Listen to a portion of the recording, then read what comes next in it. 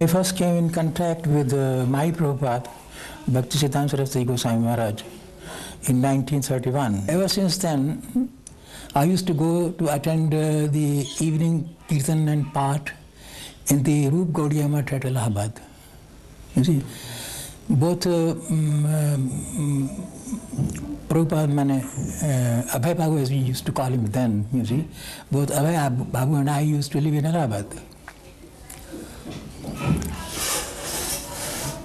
Both of us lived in Allahabad. And both of us used to go to attend the evening Path and Kirtan in Roop Gaudiya Math. So we started meeting there, you see. Both he and I used to go to attend the evening Path and Kirtan. And I remember sometimes he would play on mridanga, you see. Sometimes he would sing. He was very good at that, you see. Mridanga and Kirtan, very good at that. He had a shop, he was a chemist then. He had a shop in Janjharia Pul, you see. Then later on he shifted to Bahadurganj, a better locality, you see. And I remember he also used to manufacture his medicines, you see. And occasionally he made some tonic, and once or twice he gave me his tonics, you see. He gave me his tonics, which I used, you see. Once it was so funny, here in the ISKCON temple, someone asked me in Prabhupada's presence, Dr. Kapoor, how old are you? I said, well, I'm 75. It was about 10 years back, perhaps more. What is the secret of health? I said, Prabhupada's tonics. Prabhupada remembered, he laughed. There had been no such information about his living. He was out of the house for usually he was going out of the house for his personal work or some business purposes. But on the particular date, I don't remember the exact date of that time. As soon as he left home, we were thinking that Prabhupada will come back again to home after in the evening, that he usually used to do. But the particular date he left home, he did not turn up again. I asked Prabhupada, how you were separated from your family? He said that my wife is a big drinks, he's a tea, she was taking too much of teas. So Prabhupada told her, whether you want me or tea. At that time she said tea. So then I said that you do with your tea, I will go with my own way. With the Prabhupada, I only met when there was a function in some, religious function in Kurukshetra. There was a very big, people had come for bath and taking bath and all that. And I had gone there, with me 2-3 people were there, but they were not interested in talks. They wanted to go round and eat and do something. I was not interested, I was going round seeing people. So I met Prabhupada sitting down below a tree because it was quite hot. So he was sitting there. So I asked him, I said, Babaji, kya kar rahe ho tum? He was in white clothes, dhoti and baran. So he said, nahi, main aisa hi baitha hu. So then I had a talk with him for about half an hour or so. At that time I don't think he had become a sadhu or sannyasi. He was just... Then he said, no, my family is in Calcutta, but I had come for this function here to have bath. That way we talked for some time. And then he said, suppose I want to meet you. I gave him my card. Choksi, you knew, no? My office fellow. He was with me. So Choksi was somewhere. I called him. I said, Choksi, come. Then he gave me my card, his card and all that. And you come to Scindia House if you want to talk to her. After that he came to Scindia House. One evening, very late, till later. I was still in the office doing some work. Then I got up and wanted to come home. It must be about 7 o'clock. It was quite dark. There was nobody. No office, being office, and 7, nobody was there. So Choksi was sitting there on his table.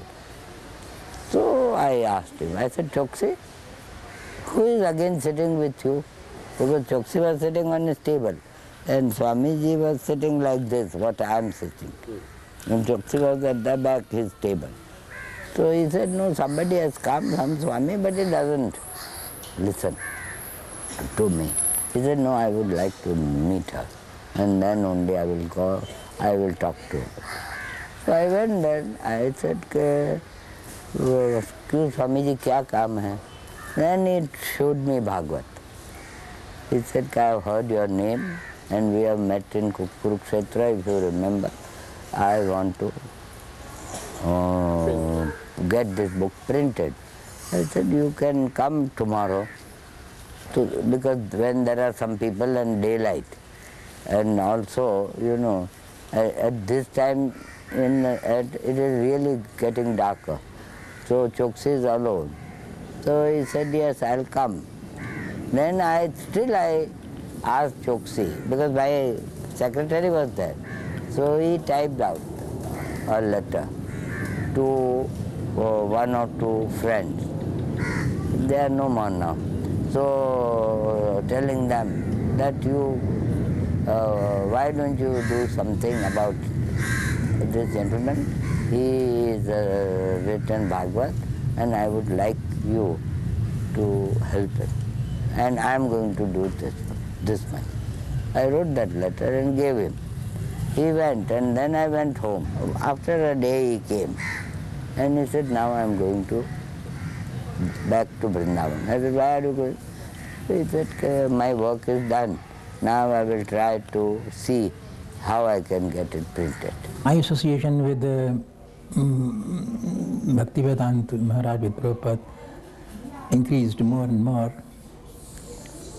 And you see, naturally we would always talk of Krishna and Prabhupada and so on.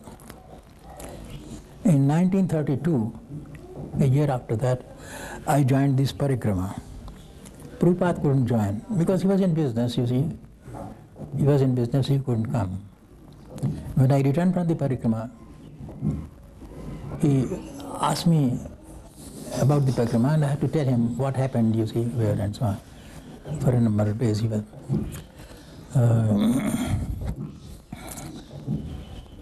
For about 5-6 years we were together at Allahabad, you see. And we used to meet almost every day. After that I joined government service. After that we didn't meet for a very long time, you see. For a very long time, I think about 25 or 30 years, you see. When I retired from government service, I came to stay here in Vrindavan, you see. And I had lost all contact with Prabhupada. I didn't know what had happened to him. Perhaps he didn't know about me. One day, accidentally, I was in Radha Damodar temple here, sitting in the veranda, waiting for someone. And I saw Prabhupada coming out of his room. He was then staying here, you see. He came out with 2 American disciples. Prabhupada naturally was in sannyasi vesh at this time. And I tell you, I couldn't recognize him.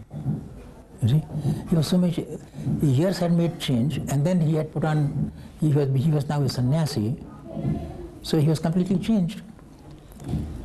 And I was also changed, perhaps, but not so much as Prabhupada.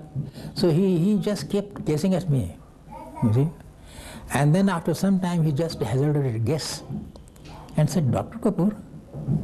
Oh, I recognized him from his voice. I said, Abhay Babu. Oh, then he embraced me. You see. Sometimes you recognize your old friends from voice more than from face. You see. As soon as I said Dr. Kapoor, I recognized him. So then he was perhaps going somewhere. He cancelled his program, took me inside his room and told me all about the work that he had done. He has just returned from, I think after his visit to America, this was the first time he had come back, you see. He was now an international figure, you see. And he told me all about the work that he had done, showed me newspaper cuttings and so on. All of a sudden one day he came to office and he said, I want to go to America. I said, are you crazy? Why do you want to go there? What will you do? You know, American government, you know, sometimes they are very funny. They'll send you back. So once, you know, it goes on record that you have sent back, then they won't let you in. Why do you want to go? And at that time, no, so many people were not going to America. Now it is quite different. Yeah. So I said, why do you want to go? क्या करेगा? You used to say, अरे बुड्ढा मर जाएगा खाली. So he won't listen. What does it mean? I meant the old man, you are going to die like this, there. Who will look after you? What will you do there? So he said, क्या करूँ? जाना, जाना, जाना. I said, all right, I'll make this arrangement. Then you go. So when the arrangement was made, he was in Bombay. I made all this arrangement with the captain and the ship went to load some ports. His wife also went. Then they came back. At that time, our other ship dropped him. I think he went from Calcutta. So the other ship went and dropped him there. And then he went by that ship. He was residing before he left India. He was staying in a dharamshala, that is free lodging and all of that in North Calcutta. And I have taken him off from there by a taxi. Immediately we rushed to Khidirpur and all that. A very early morning at about 5:30. I said nothing, but I was very much shocked that he was leaving us. Immediately he realized our mental position and he advised me, don't be worried. I am soon be returning to India and I will take your news and all of that. Let me come back. I used to talk on telephone with him because I had told the captain that you see that he talks to me. So there is no trouble for him. So he used to. And you know this Gokulashtami day, Yes. Krishna Janmashtami, Yes. he was in Suez. So he phoned me, captain phoned me. He said on board they had to cross the Suez Canal. Na? So they were there. So captain phoned me. Okay, today is the Gokulashtami and on board the ship we are having a meeting and Swamiji will talk to us and then we will distribute sweets which we got and everyone. And then we will have some bhajan records playing and all that. I was associated with in the same compartment in the ship, that cabin, that ship cabin, because that was a cargo ship, that was not a passenger ship. So apart from the captain's room, one apartment was there, an extra, and he was offered that room to go to himself. And after reaching Boston port, I got a letter from him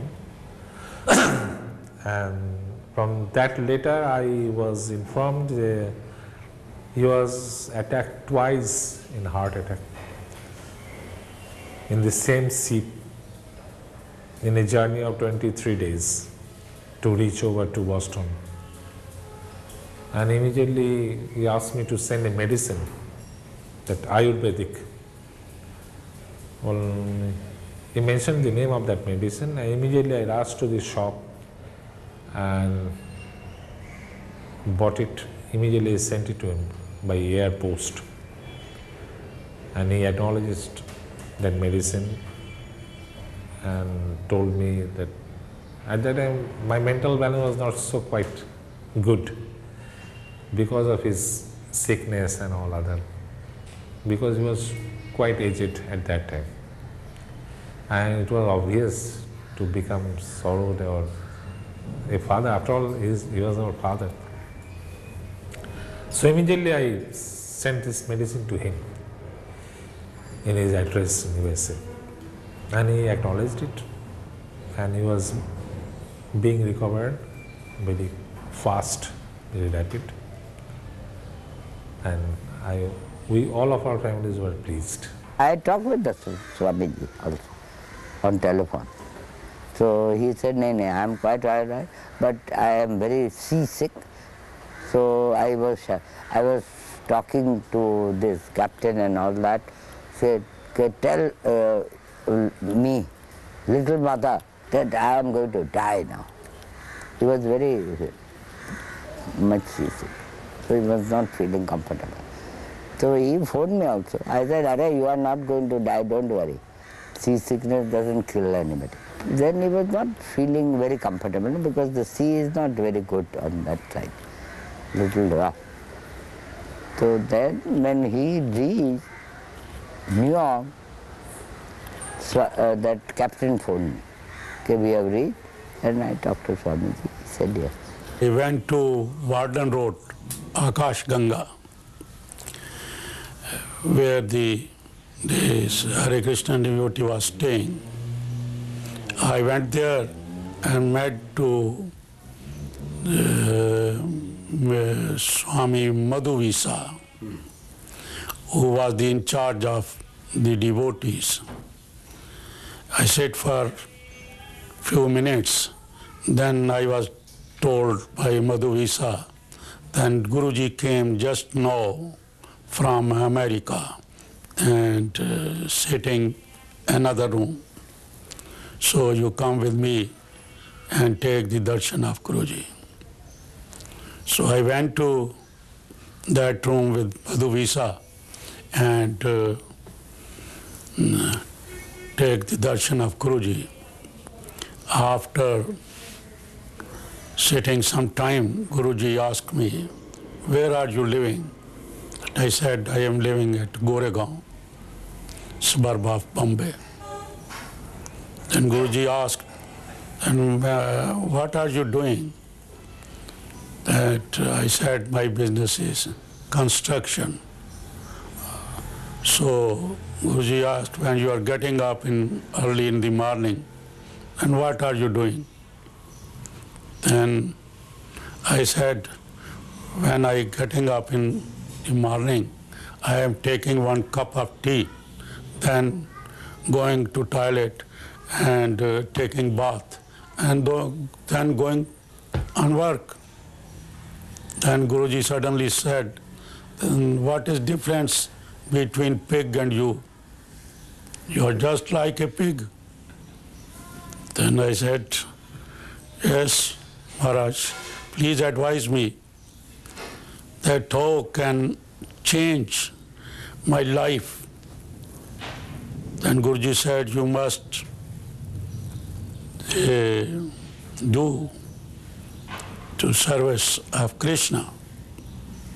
Then I said, I have not associated any spiritual movement or the saint or the devotees. So Guruji said, from tomorrow my devotees will come to your house early in the morning, and then you do the Nagar Sankirtan there with my devotees, and then all the devotees will take feast, lunch at your home, and you will be involved in this way in the spiritual movement. One day, while giving Prabhupada his prasadam, I asked him, Prabhupada, what is your favorite preparation? Prabhupada replied, saying that he likes all the preparations. I inquired again, "No, Prabhupada, what is your most favorite preparation?" Then Prabhupada said that his favorite preparation is shukta. So I used to cook 4 or 5 types of shukta for Prabhupada every day. Whenever I would take Prabhupada his prasadam, he would say, "You have cooked so much prasadam for me, but first give me the shukta." So I would always give Prabhupada his shukta first. When we purchased this land, Hare Krishna land, there was living so many characterless peoples who were doing the liquor business, and there were also, after some time, quarrel between Mr. Nair. This land was called Nairwadi. No, it is Hare Krishna land. So one day Guruji was here. We were sitting in this, on 8th Road. Valia's house. Huh? Valia's house. Guruji was there, myself, Valia and my wife was there in that room. So Valia said to Guruji that, "Guruji, Mr. Nair will not give you this land because he had offered by some hotel owner for 36 lakhs. And you are purchasing for 14 lakhs. And Mr. Nair has to pay so much income tax. So he must change his idea, and he will give the land to that person who is offered for 36 lakhs. Then Guruji said, "There is no matter if he don't want to give this land to us, that he must return our money. But I don't think that he can pay the income tax in this life." So Guruji went at the night to Sydney. And when we awake up in the morning, we heard that Mr. Nair's heart failed and he died. So you can imagine that how Guruji said that I can't think that Mr. Nair will pay income tax burden in this life. So Mr. Nair finished. তখন প্রসাদ রান্না করতে করতে অনেক দিন পর I was cooking prasadam for Prabhupada every day. One day, somehow, the prasad was late. So Palika cooked something quickly and took it to Prabhupada. Prabhupada asked, "Where is the prasad that Kishori cooked?" And he immediately asked the devotee to phone the big kitchen and find out why the prasad was late. So I hurried and quickly took the prasad to Prabhupada's house. And when I got to the house, Prabhupada was standing in front of the stairs. I immediately put my head down and took the prasad inside. Just as I was leaving the house, Prabhupada asked me, "Why are you crying?" I said, "Prabhupada, because I delayed your prasad today." Prabhupada said, "I am not upset about that. What I am worried about is that if you delay my prasad, then you might one day delay Radhamadhav's prasad. And if you delay Radhamadhav's prasad, then he might become upset. That is why I've asked why my prasad was late." He is always speaking truth, you see, and always quoting from Bhagavatam, Srimad Bhagavad Gita, and from Chaitanya Chaitamrit, always quoting some slokas from those places. But he was so simple to answer those questions to us that anybody, even an atheist, will feel that I should be in touch always with Prabhupada. So his smile face, I am seeing is just the celestial flower of the paradise. how affectionate man he is. I can't remember, I can't express the actual, the meaning of just such a smiling. I have never seen such a smiling. Prabhupada used to go for a japa walk every morning with his disciples after Mangalarti. Some days he would walk to the Math. Some days he would walk along the Ganges. Some days he would walk around the Pukur. Some days he would come to the kitchen. After the japa walk, Prabhupada would come to Guru Puja, and as devotees would offer flowers to him, he would give them prasadam. Once he said to me, Dr. Kapoor, forgive me for my offenses. I don't know what he really meant. I said, what do you mean? What offenses? That was his greatness, I think, his humility. You have done so much for Mahaprabhu, you see. What offenses? I can't understand what you mean. Humility, what else? After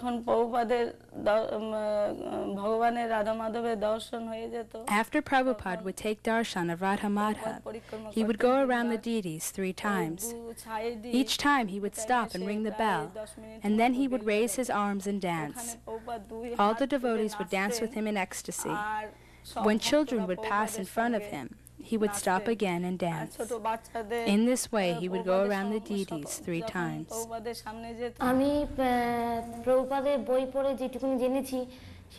I can only speak what I know from reading Prabhupada's books, because I never saw Prabhupada personally. I may not be able to do what Prabhupada did, but I know that in order to get free from this material existence, I should follow in his footsteps and follow the path he has shown. In the future, I will try to dedicate my mind and life to Krishna, and of course, Prabhupada too. He advised me in 1977, the 3-4 months before his disappearance, please take care of your mother and your family, because I left home and you are 2 brothers and your elder brother has become very inactive, so you must be well careful to take the responsibilities and all other things that may require for benefiting of your family and all other members. He was telling me, I'm going to build a in Vrindavan ashram. So I'm going to build a special place for you to stay. I said, all right. When you go, I'll come. But last he went from there. I know he sent me word. Yes. I'm going to Vrindavan now, and I don't think I'll come. He knew that he's going to go. I told him also we'll get doctor. He said, no, good. Very nice man. As a man also, he was very nice. Very kind, very soft, very nice. The man has done so much. And what did he take? Nothing. And he has left behind such a big landmark. Not only religion, culture, everything. All over the world. So we must try to see that whatever he has done is kept. We can't increase, all right, but we must keep it. It must remain alive. That is what I feel. We are deeply charmed and rather we are very much proud of our father, that is your spiritual master, and of course he was also our spiritual guide. We are very much charmed and pleased that no ordinary people can do it. It is absolutely impossible for them, rather, to make a good mission and a big mission and wide range of propagation and all other, because it is very we much feel rather very proud of our father, and this is our ultimate conclusion about that.